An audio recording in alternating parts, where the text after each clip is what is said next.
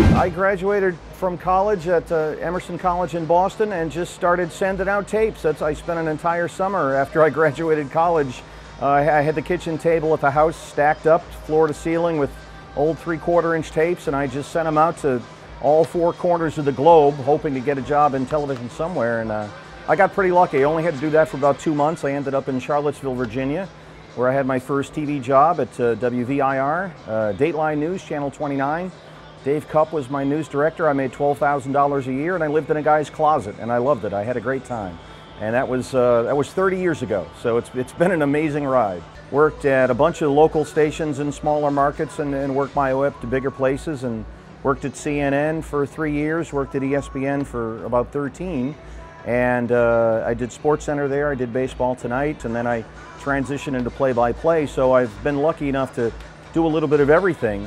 But after a long time working as a studio host, I wanted to make the transition. You want to get out of the studio and get to the games where the real fun is, and for me that meant a baseball stadium, and an opportunity came up with the Diamondbacks, and the timing was right for me. I had just started doing some play-by-play for Major League Baseball at ESPN, did some College World Series stuff, and I was available. They had an opening, and I got lucky, and I can't imagine having a better job. It's the best spot there is in baseball, in my opinion.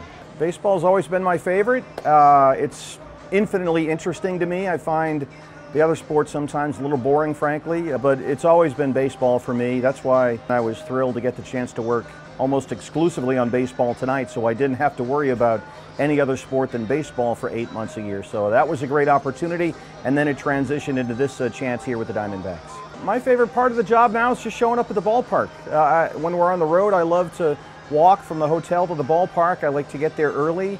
There's nothing better than an empty ballpark when you're preparing your materials and filling out your lineup cards and get everything set for the broadcast. That for me is the best part during batting practice in the afternoon. That's when you realize how lucky you are to be where you are. Every time I meet young people who want to get into the business, I see 2 types of people. Most of them just want to be on TV. It doesn't matter if they're doing a food show, a travel show, a sports show. They're happy just to be on television. And I always tell people, don't be that person. It's a job, it's a craft, it's a skill. It has a specific skill set, and those skills need to be paid attention to. They need to be honed, they need to be refined, they need to be worked on. So work. That's the best thing that I can tell anybody is work harder than the next guy, because you're going to have to. Somebody once said there's never been an emergency baseball game, so while it's very important and there are lives and careers at stake, it's still just sports, it's still just baseball. You should always have fun.